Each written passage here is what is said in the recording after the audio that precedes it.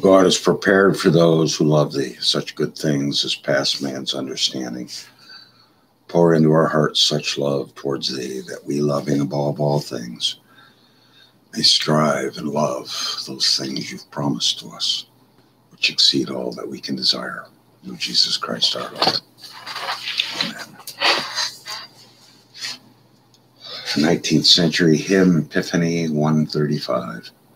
Songs of thankfulness and praise. Jesus, Lord, to thee we raise, manifested by the star, to sages from afar. Branch of royal David's stem, in thy birth at Bethlehem, anthems be to thee addressed, God and man made manifest. That's a very good hymn. Well, we turn our attention to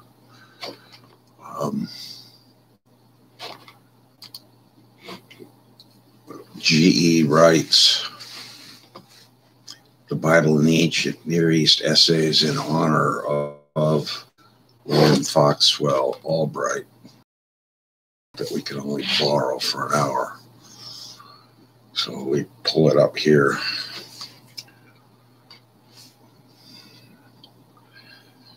It ends at 3:33, so let's just go on ahead here.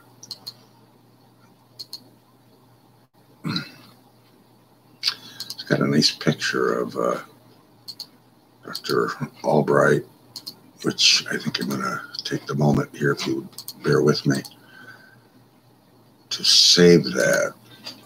There's not very many pictures out there of Albright. Won't let me do it.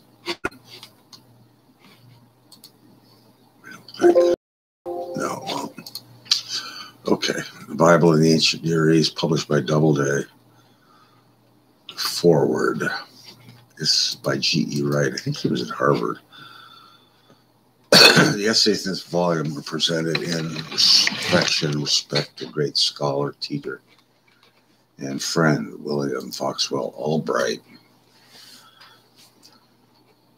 During the past work of William Foxwell Albright during the past 40 or more years has been exceptionally learned, stimulant, not infrequently controversial, on the front lines of Near Eastern scholarship. The Catholicity of interest which it represents is radically empirical emphasis and historical method. Its full employment of fresh linguistic, philological, and archaeological data to challenge older views and to form bases of new syntheses and new doctoral dissertations. These are at the root of the heuristic importance. So concentrated has been the hubris of our age. We have that scientific impulse. Never mind the ancients. I can't stand it. It's getting more and more obnoxious as I get older and more I read. Yet such an impression can exaggerate the true situation unless it is realized that a single new fact discovered on the historical frontier can frequently challenge a given reconstruction if one is open to its meaning. Okay, let's see, blah, blah, blah. Described the course taken by scholarly research since World War I, various areas of neat Near Eastern study. I wish to thank Frank Cross, David Noel Friedman, he was at the University of Michigan, Pat Miller, James Ackerman, Holliday, Jansen, Jenks, Lemke, Riemann, members of the departments of Harvard University. A matter of regret that this volume has been so long in preparation, and certain of the chapters were completed long before the others. 1960, Cambridge as at Harvard. Contents. Modern study of Old Testament literature, John Bright. We're working with his history of the Old Testament. He was a student, George Mendenhall, University of Michigan, Biblical History and Tradition. William Moore, Hebrew Languages, Northwest Semitic Background, Pontifical Biblical Institute. I had a New Testament man at Villanova from the Pontifical Biblical Institute. J.E. Wright, Harvard, Archaeology, Palestine. Textual Criticism of the Old Testament, Harry Orlinsky, Hebrew Union College. Development of Jewish Scripts, Frank Ross, Harvard. Chronology of Israel and Ancient Near East, David Noel Freedom, Pittsburgh Theological Seminary. I thought he was at the University of Michigan. I think he was. Ancient Near East, Chronological Bibliography and Charts, South Arabian History, Archaeology, Van Beek, Smithsonian Institution. Sumerian Literature, Samuel Kramer, University of Pennsylvania. Formative Tendencies in Sumerian Religion, Thorkel Jacobson, Egypt, Egyptian Culture, Wilson Hittite and Anatolian Treaties, Albrecht Goetz, Yale University, and then a bibliography of Albright. That will be worth having.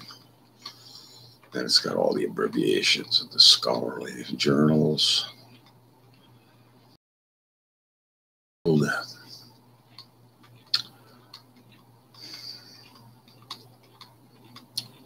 11 and page 12 is a blank.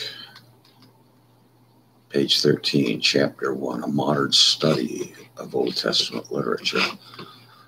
John Bright. It is fitting that a volume prepared in honor of William Foxwell Albright should begin with a chapter on biblical literature and criticism. For while it is possible that future generations will remember Professor Albright less as a biblical critic, sensu stricto, than for his countless contributions to linguistic science, archaeology, and the whole field of ancient Oriental history, it is probable that few men of our times have affected the course of Old Testament studies more profoundly than he. More than this, he has awakened an interest in and imparted an understanding of the Bible to many students who have sat at his feet, as the present writer would like to gratefully testify.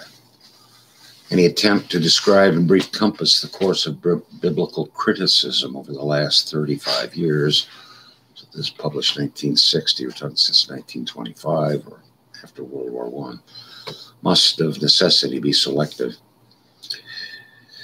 It is manifestly impossible to take up the various books of the Bible one by one to review the history of discussion regarding them. No attempt to do so will be made here. We shall further confine ourselves to a description of some of the more significant trends which have manifested themselves in certain major areas of Old Testament study in the period with which we are concerned. I didn't see we did a table of contents, but there was no Walter Brueggemann in that bunch. Maybe he's too late, too modern.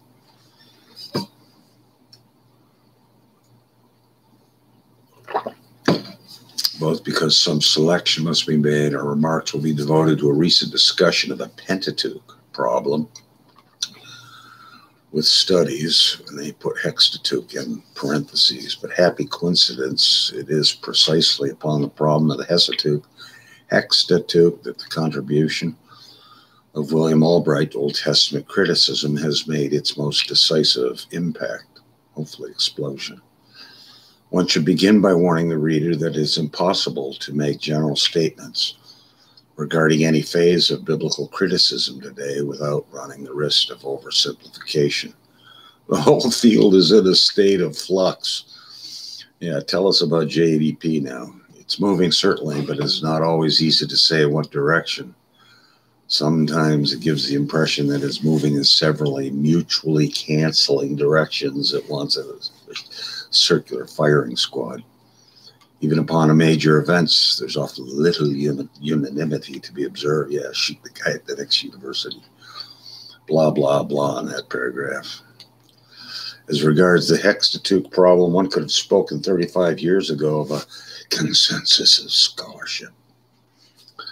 The critical studies of previous generations had erected a massive and seemingly well-attested structure which, though vigorously combated by theological conservatives and still debated at many points, was accepted in virtually all the scholarly world.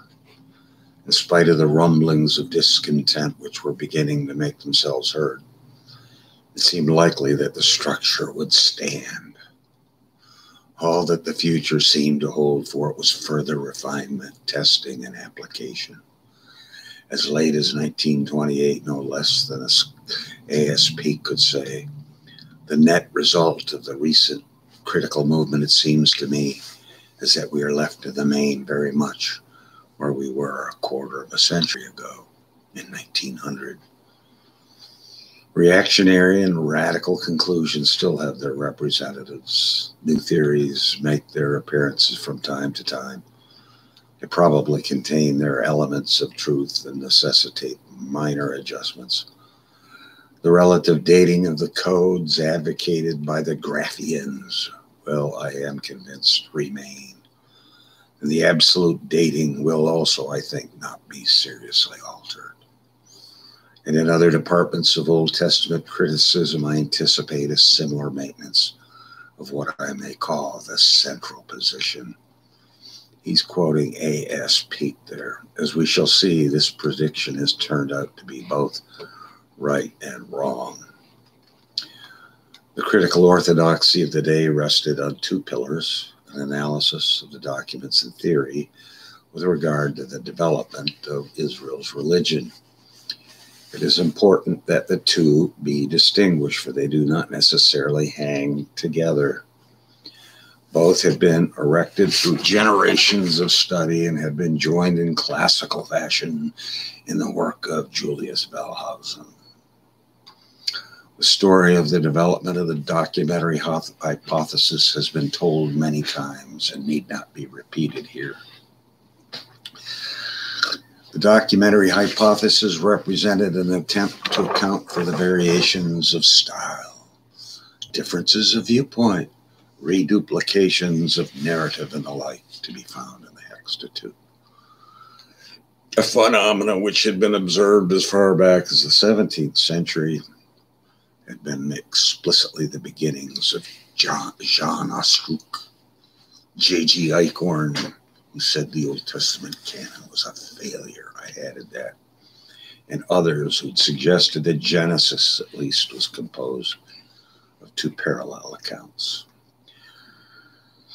By the second half of the 19th century, after generations of scholarly debate, it was becoming the accepted opinion that four major documents could be discerned running through the first 6 books of the Bible. Through the work of E. Royce and his pupil K.H. Groff, these had been in good part on the basis of the development of religion observable in them, arranged in order, to which we are accustomed: J in the 9th century, E in the 8th century, D in the 7th, and P in the 5th. Oh, they're still yapping about it. The theory of the documents was taken over by Wellhausen from Graff with generous recognition and given brilliant vindication. To the theory of the documents, there was added at this time, most notably by Wellhausen himself, a reconstruction of the history of Israel's religion. This had its ultimate origin in the philosophy of Hegel as applied to the religion of it. Certain scholars of the school of W.M.L. de Vet, 1780-1849, notably J.F.L. George and W. Vatke. It was held by proponents of this school that an evolutionary pattern was observable in all human history, and in the history of Israel no less than elsewhere. It was assumed that Israel's religion developed from the most primitive forms to the highest form within the Old Testament period, undergoing a fundamental change of character along the way. The religion of the Hebrew ancestors was customarily described as animism or polydemonism, which evolved first into national henotheism and finally, as a result of the work of the prophets, into ethical monism of the exilic and post-exilic periods. The documents of the Hextateuch were ranged along the line in March according to the level of religion exhibited in them, J and E, like the narratives of Judges and Samuel, reflecting the pre-prophetic school. D, the Deuteronomic histories and reform activity of the 7th century. P, like chronicles the circumstances of the post-exilic community.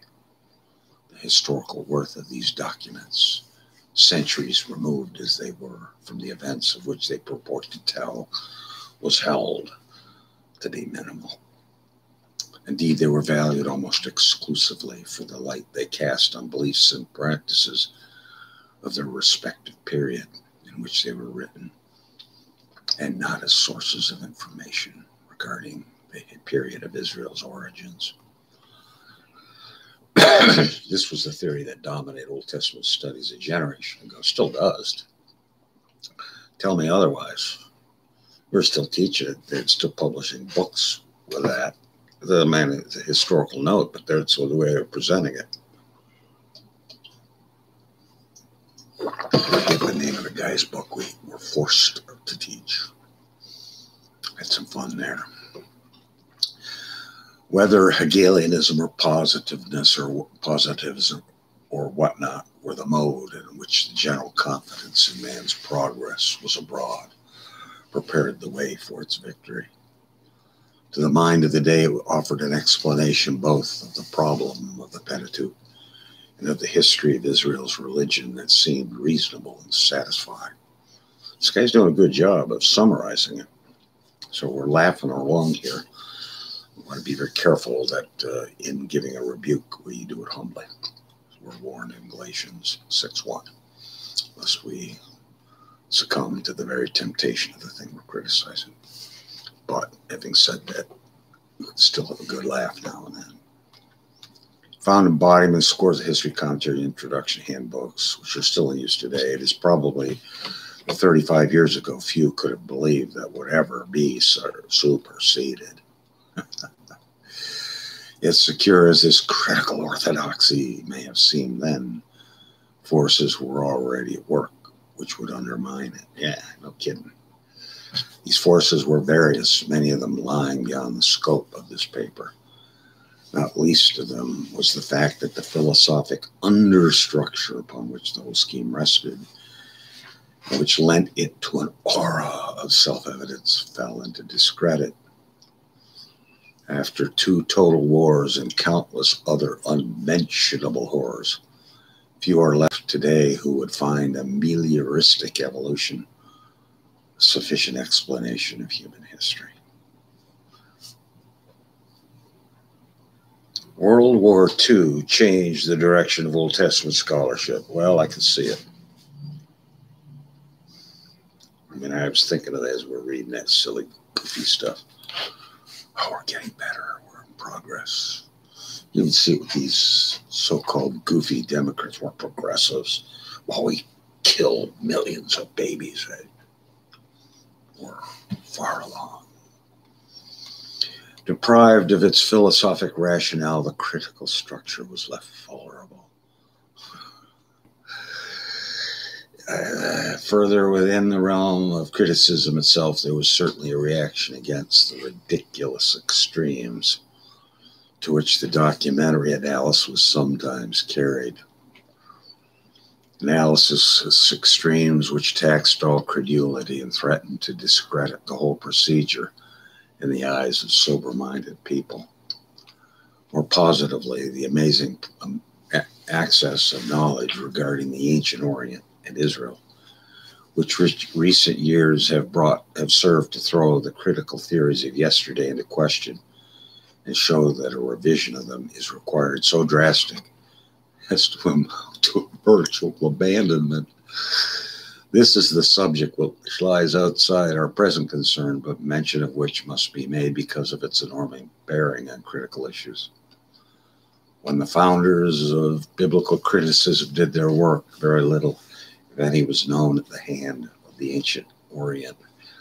And that's where Albright comes in. He does all this archaeology stuff and then looks at the Germans and laughs at them.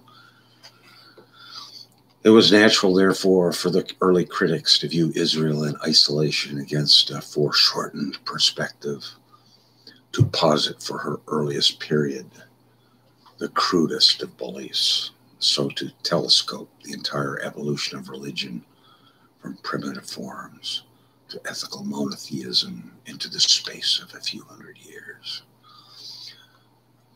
All what was more, and what is more of the concern of this paper, it has become plain that the narratives of Israel's origins found in the Hexateuch, far from reflecting the circumstances of those later ages when the documents supposedly were written, reflect precisely, whatever one may say of their historical worth, those of the second millennium, of which we purport to tell. And criticism has willy-nilly been forced to take account of this fact. Further, as Israel's own history and constitution have been better appreciated, the fallacy of telescoping her religious development into too late a period has been underlined. To mention but one thing, the realization of the place of the tribal league, Amphictyony, in the life of Israel has been of a capital importance. No longer can it be assumed, as was the custom, that Israel was first given unity, and therewith a structure which an organized cultus and body of laws could develop only with the rise of the monarchy. Oh, we're having some fun here in this Old Testament class. Oh man, it would be fun to go up there at the Libos and listen to them yak around.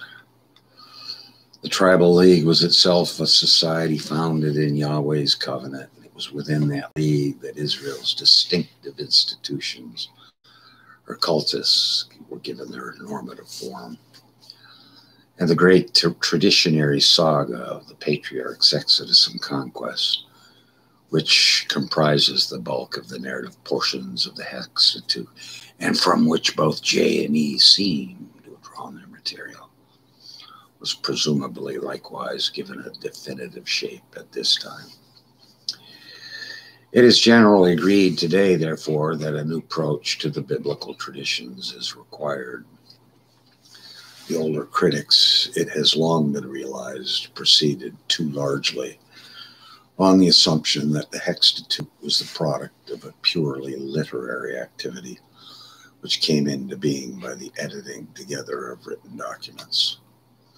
They conceived their task, therefore, almost exclusively as that of unraveling these various strands, that they might study each in isolation. Oh, yeah. The Axemen, they just, oh, it used to be awful reading this stuff.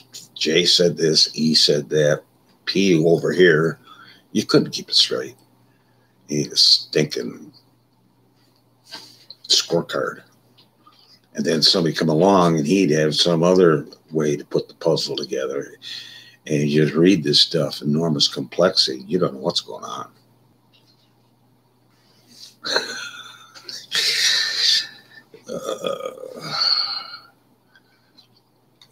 I just can't take any of these guys seriously. The pioneer was H. Gunkel, who was the first to apply the methods of form criticism to biblical studies, who gave early attention to certain traditions in Genesis. In light of the Babylonian parallels, he was followed by Gressman, applied the same methods to the traditions of Moses. It was in the work of these two scholars that the reaction against the conventional criticism may have said to have begun. And as each succeeding year has brought further discoveries, the reaction has gained in intensity. It's been fun to watch them. I don't know, but 10 years ago, I sat down for about, 6, 8, 10 months, and the only goal was to assess Pentateuchal criticism. And I got into all kinds of journals, academic journals. When I was down at the university, and I could access different libraries. And I went in suspecting that the house had collapsed, and I came out saying, yeah, the house is falling down. Even in my own lifetime.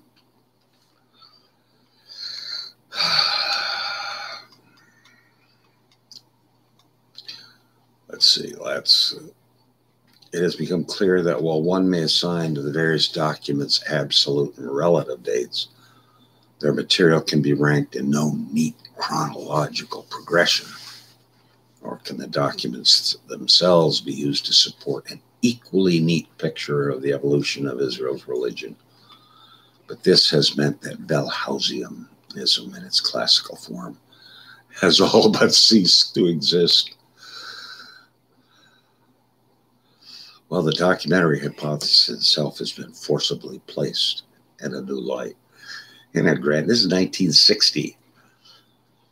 I mean, he's anticipating the demise. It hasn't come yet. Such a statement, it must be emphasized, by no means implies that the documentary hypothesis has been abandoned.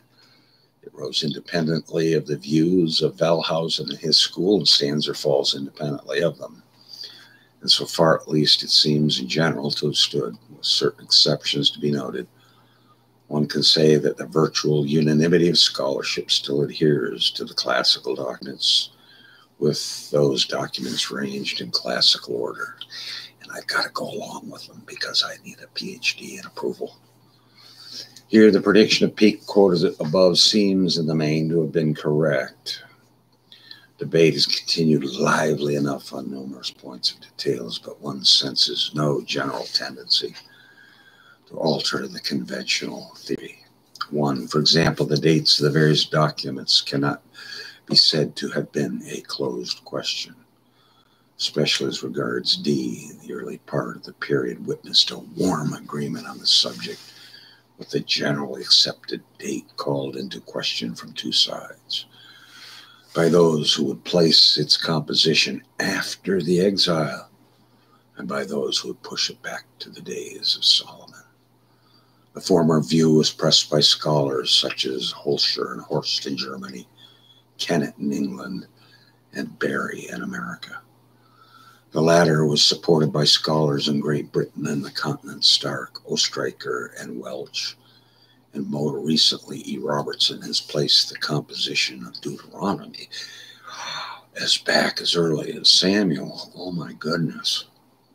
But both attacks may be said to have played themselves out without appreciably denting the established tradition. Okay, blah, blah, blah. I'm just going down to the end of the page. It's the same old blah, blah. We're going to call it.